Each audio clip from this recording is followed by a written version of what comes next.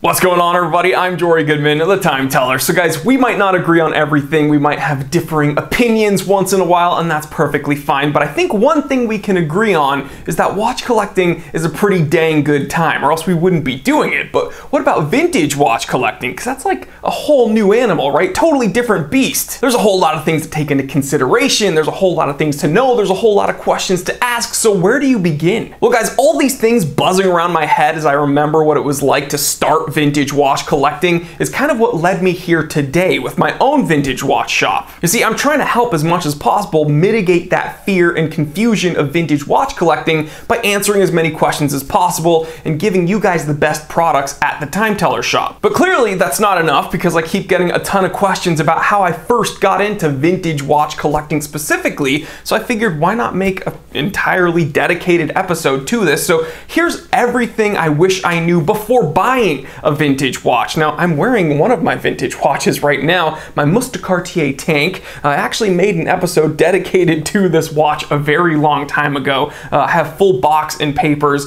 I unboxed it and showed you guys it, and it's actually the only episode on my channel that's still, to this day, fully demonetized because the title is Size Matters.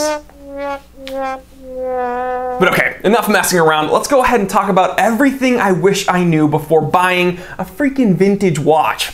It's 8:24 p.m. Let's get down to business.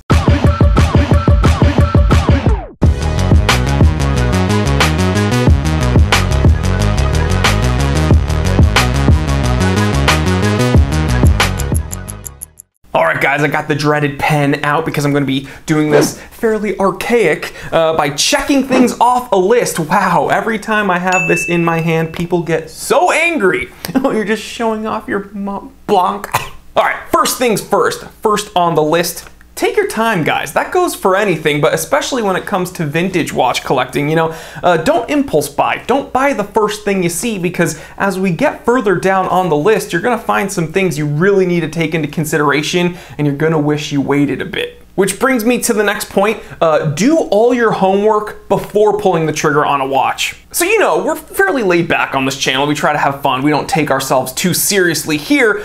Typically, I would tell you, you know, when you're getting into the watch scene, you don't really need to be a reference number fiend. Like, I know there's a bunch of other media sites. There's maybe some other YouTube channels that are very, very reference number heavy, and that's all well and good. I like knowing my reference numbers, but here, you know, for the most part, you don't need to know a ton of different reference numbers, but when it comes to vintage watch collecting, you do, okay? And here's why. Things differ greatly. Sometimes even amongst the same reference number, but also different companies have made so many different watches, you really need to know the nuances of each specific reference. I'm looking at you, Omega. You made way too many watches throughout the years, for sure. Very, very confusing, vintage Omega. We're gonna talk about that in a moment. So for sure, before you buy a vintage watch, before you pull the trigger on it, please make sure you're brushed up on those reference numbers, especially of the one that you're buying. So guys, why do I want you to know your reference numbers? Is it because I want to rub my knowledge in your face and hold it over your head and say, you don't know as much as me, you better get on my level before you buy vintage watches like me? No guys, it's because not everyone is honest out there, okay? And not everyone has your best interest in mind when they're selling you a watch. So to protect yourself, before you buy a certain watch, make sure you know a lot about that reference number and a lot about that specific year. We're going to talk about that in the next point, because there's a lot of Franken watches out there, and there's a lot of straight up inauthentic vintage watches out there.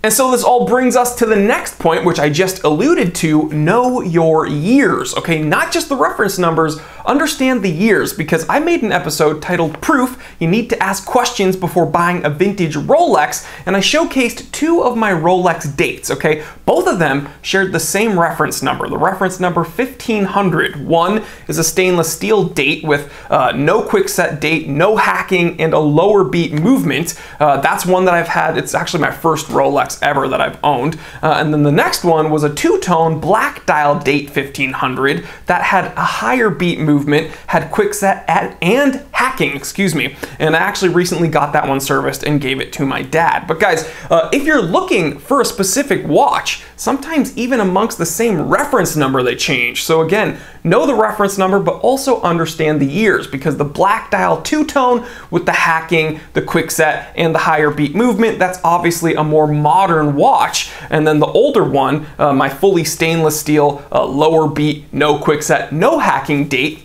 again, same reference number, but it's a much earlier number, much earlier year, excuse me. Now I got myself confused. So guys, remember how earlier in the episode I said that Omega made way too many watches throughout the years?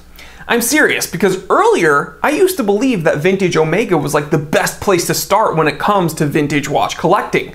I'm changing my mind on that now. I think ever since I started my own vintage watch shop, I've seen a ton of the vintage Omegas out there, and I'm like, whoa. Maybe if you're not used to the vintage watch market, it's not really a good place to start. There's just way too many reference numbers, way too many deviation within each reference number, way too many models per year, and there's just no consistency throughout their product line when we look at any specific year. Throughout the 60s to 80s, there were a ton of random Omegas like just churned out. So again, for someone who's not familiar with buying vintage watches in the first place, they can get really burned if they don't know what they're doing, because a lot of the Omegas I see people take pictures of and ask me about, they're like, hey, time teller, this one looks really cool, should I pull the trigger on it? I look at it and it has just a fake dial or a really badly redone dial, and then who knows what's going on inside the watch case, and then yada yada yada. And yeah, just steer clear of vintage Omega until you really know what you want, until you really know what you're doing. And guys, actually something I just thought of that I want to kind of add to the end of this point, 1020 movements, okay? The Omega 1020 movement, it's a beautiful movement and it has a very smooth sweep, day-date complication, automatic, gorgeous, right? Well, it's very, very finicky, all right? I own a beautiful integrated bracelet 1020 Seamaster. I love that watch, and it's got it clean as a whistle inside that movement. And luckily, I keep that thing on a winder because I understand how finicky that movement is. When that movement dies and you go to reset the day-date complication and the time, that's where the gears can sometimes slip and kind of bind and then maybe grind, and then they get just destroyed in there, and then it's a headache having to get a new movement or get it fixed, and then yada yada yada. So steer clear of the 1020 movement if you're looking at a vintage Omega like mine, unless you know, there's some sort of guarantee, some sort of valid, what am I looking for? Service history, thank you. And unless you can verify that that watch is actually in pristine, really good working condition, yeah, I would not recommend a 1020 movement. All right, next point. We're gonna kind of keep this train going. I mentioned Omega, vintage Omega, maybe steer clear if you're first starting out. Well, there's another watch manufacturer that I absolutely love that I think you probably shouldn't start out with if you're new to the vintage watch market, Seiko. All right, I'm a Seiko fanboy. That's what you guys accuse me of being in the comment section, at least. Well, vintage Seiko is not a good place to start out with because there's way too many Franken watches, all right? A lot of kind of watchmaker hobbyists, people that just love tinkering around with watches, they find these very prevalent Seiko parts, they put them together, and then boom, you got yourself a Franken watch, but they don't always disclose that in their listings, and they end up inadvertently maybe taking advantage of someone who sees a really nice Seiko 6139. Oh my God, first automatic chronograph, it's gorgeous, time teller, look. And then I look at it and it's very clearly unoriginal.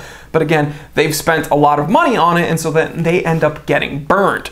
Another thing that is really not great about Seiko, and it's not just the 6139s, okay? It's the Bellmatics, it's some of the World Times, it's some of the really cool watches that are vintage, that are hard to find, but you see them a whole lot on eBay because they're just put together by sourced random parts. But okay, Seiko 6139, that's probably the most abused out of that category, but what about the vintage Seiko divers? Okay, I'm going to tell you to stay away from those as well, not only because there's a good chance that it's a Franken watch, but because even if it's fully authentic and original, the prices are redonkulous, okay? And it's kind of because of all the fakes that, or I should say Franken watches that are out there. I kind of hesitate saying fake when we're talking about Franken watches, because usually they're made with like real Seiko parts. It's just they're just not original, right? It's just kind of an amalgamation, Frankenstein. I know there's going to be some wizard in the comment section. Well, it's not technically Frankenstein. No, you're referring to Frankenstein's monster, because everybody thinks that Frankenstein's the green monster that's been put together by a bunch of body parts. But really, that's Frankenstein, the doctor scientist's monster. I don't know how the... Look at me. We don't care. But as I was saying, these really high prices for the original vintage Seikos are due a lot to the Franken watch Seikos, because when someone has a really nice all-original vintage Seiko diver or an all-original vintage Seiko 6139, they see all these other fakes that are on the market and they're like, well, I have an all-original one. I'm gonna sell this at a premium. So yeah, huge bummer, but I'm going to tell you to steer clear until you really know what you want. So guys, I get it. The last 2 points were kind of negative, telling you to stay away from Omega, telling you to stay away from Seiko, 2 companies I absolutely love and personally own. But the next point, it's a silver lining, if you will, okay? Because here's the deal. When we look at the vintage watch market, there's a bunch of watch manufacturers that actually came together for a period of time and made some really cool watches that you can scoop up with fairly good ease. First up, Zenith and Movado. Now, I'm not a huge fan of what Movado's been doing recently, and again, recently I kind of think that Zenith is messing up, so fairly disappointing because they're a really cool company. But way back when, in the years of yore, they came together and they made some beautiful watches, some really sporty retro chronographs, some gorgeous, elegant tanks. I actually recently had a Zenith Movado tank at the Time Teller shop. That thing got scooped up right away. Just beautiful watches that you can find fairly easily. And yeah, again, Zenith, Movado, win-win. And another one that I absolutely have to harp on, the Longines Wittnauer, okay? So Wittnauer nowadays is owned by Bulova, who has since ran them into the ground. Screw you, Bulova. But way back when, Longines acquired Wittnauer and made some of the most gorgeous vintage watches ever. Hands down, vintage Longines made Wittnauer is my favorite vintage watch to collect. They are gorgeous, kind of Art Deco-y, funky, with bomb-proof movements. Again, you're getting the beauty of Longines and you're getting just kind of the reliability of a Wittnauer. It's just amazing. They made gorgeous watches together and I'm very happy about that because we can find them, again, with relative ease. And I've been very lucky to source some of the most beautiful examples for the Time Teller shop. And yeah, if you're looking at where to start, I would say find yourself a vintage Longines made Wittnauer, excuse me, and have yourself a good time. All right, which brings us to the next point. When people sometimes think vintage, they think that automatically equals affordable, and that's very inaccurate because not every vintage watch is as affordable as a modern watch. Okay, perfect example of this is Certina. A lot of modern Certinas, they're great watches. You know, you can get them with Powermatic 80 movements. They're made by Swatch Group. And yeah, a lot of them you can have them for, you know, under $1,000. When we look at vintage Certina, especially their chronographs and stuff, boy, those are a pretty penny. Every time you find one complete to come to auction, they fetch very high prices. So you gotta be careful, okay? Not every vintage watch is affordable in comparison to its modern counterpart. Now guys, here's the next point I want to make, okay? And this is going to get me in some hot water and people are going to be like, obviously. I had to look at myself on the monitor because my toupee was falling off. Crisis averted. I put a little bit more duct tape on there, some Gorilla Glue, and oh boy, we're looking good. But seriously, the next point I wanted to make is that you can't be scared to ask questions, okay? Some people, when they're purchasing things, they're a little bit too bashful. They're just like, oh, I don't mean to be a bother, but Is this watch fake? Is it fake? You can tell me if it's... Well, you don't have to tell me if you don't want to. Guys, speak up, okay? Speak up. Don't be scared to ask questions. I get questions, hundreds of them a day, and I'm not kidding. Look at my Instagram. I get a ton of questions, and people get mad when I don't respond, like, immediately. Now, what are you, my mother? But seriously, guys, ask questions. Ask about those years. Ask about those reference numbers. Hey, the handset might look doesn't look like what you thought it would look like. Hey, inquire about it. Come on, speak today, Junior. And guys, guess what? Ask for pictures if you want to. Ask about the service history. If the seller is not willing, or if the seller seems perturbed or put off by your questions, don't spend your money with them. Guys, you're buying the seller more than you're buying the watch, right? And that's what I'm trying to mitigate by having my own store. I am honored and flattered that a lot of you guys trust me and trust my word, and that's why I'm trying to find the best products for you at the Time Teller Shop. I know this sounds like a shameless plug, but even if you don't purchase a vintage watch from me, please listen up. Don't be scared to ask questions. Purchase the seller, not just the watch. If he seems kind of sleazy, if he seems kind of scummy, if he's trying to shoo you off, if he's not answering your questions and he doesn't want to give you the pictures you need and this and that, and he's giving you the runaround, don't spend your hard-earned cash with him. It's not worth it. Which brings me to the next point. If the deal is too good to be true, it is. Guys, someone, a very young watch collector, showed up in my DMs on Instagram the other day. By the way, at The Simple Consultant, that's actually the easiest place to get a hold of me. You can write me questions directly into my inbox, and again, I get about 100 a day, so please bear with me. I try to answer every one I can as they show up, but again, I get a lot of them. So a younger watch collector, I think he's probably in his teens, he showed me 2 Rolex day dates on his wrist, and he was like, check this out. I just bought these babies for 400 bucks. And I was like, what? Because here's the deal. One of them was two-tone, and I'm not aware of a two-tone day date Rolex. The other one had a bunch of case back engravings that don't exist from Rolex. Well, you know what? Let me just show you some of the pics. Yeah, yep. I feel bad because he's probably watching this episode right now. Those aren't even good fakes, okay? They're terrible. Oh, guys, I'm actually looking at these right now. They're both two-tone day dates. I've never even heard of those. Anyway, they're fake. Now guys, hear me out, because there's gonna be maybe someone who does know a little thing or two about watches that's gonna mention the Day-Date Tridor. That's technically not a two-tone, it's technically a tri-door. It sounds like a mythological beast. But yeah, I'm gonna Google it right now. I don't know of a two-tone Rolex day date. So guys, okay, we've gone through, let me see. I think it's like been 9, maybe 10 things. I don't know, Gato, count them up for me. Wow. But we've gone through a thing or two on this episode, and I hope you've learned something, but I'm not done, okay?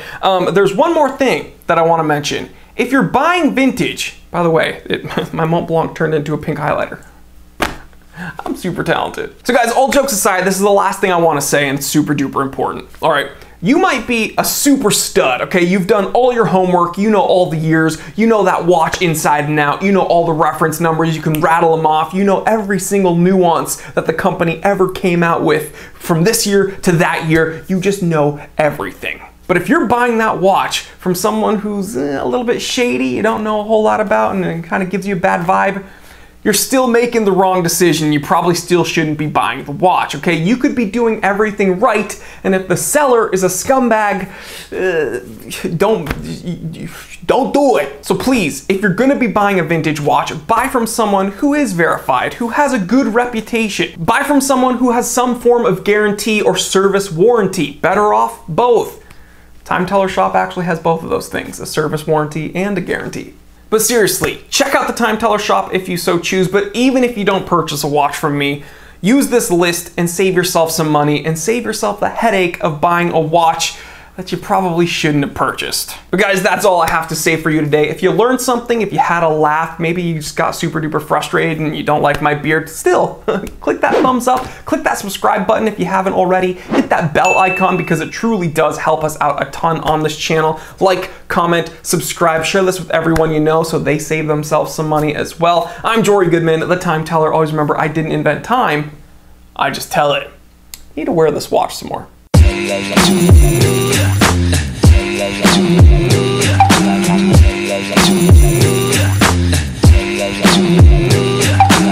I'm gonna crush this. Hear me out. Hear me roar.